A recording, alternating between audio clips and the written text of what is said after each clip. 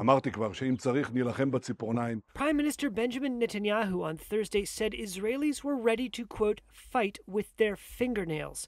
It was a thinly veiled rebuff to U.S. President Joe Biden after he said he had paused a weapons shipment due to Israel's plans for a military operation in Gaza.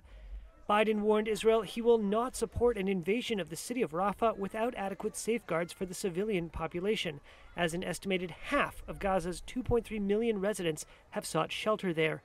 The paused shipment includes several thousand powerful aerial bombs that the White House says are not suitable for warfare in densely populated areas. It's now plain what we suspected all along.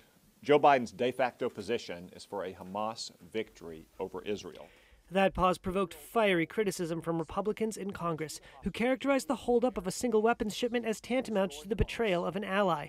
Here's Oklahoma Senator Tom Cotton. Hamas wins if it survives in Rafah. And Joe Biden has threatened to withhold weapons from Israel for fighting in Rafah.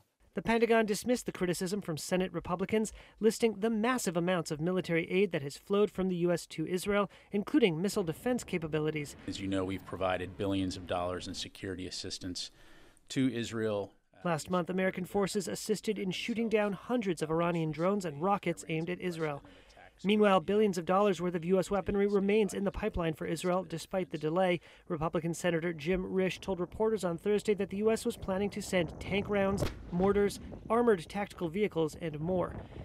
In the wake of the October 7th attack, where Hamas gunmen killed 1,200 people by Israeli tallies and seized more than 250 hostages, Biden pledged his, quote, ironclad support for Israel. But the Israeli retaliation that has killed 35,000 people in Gaza, according to local health authorities, forced Biden into a difficult spot between supporting an ally and trying to limit the loss of life. Biden has been pressed by international allies and many of his fellow Democrats at home to condition billions in aid to Israel due to the massive death toll from its Gaza assault.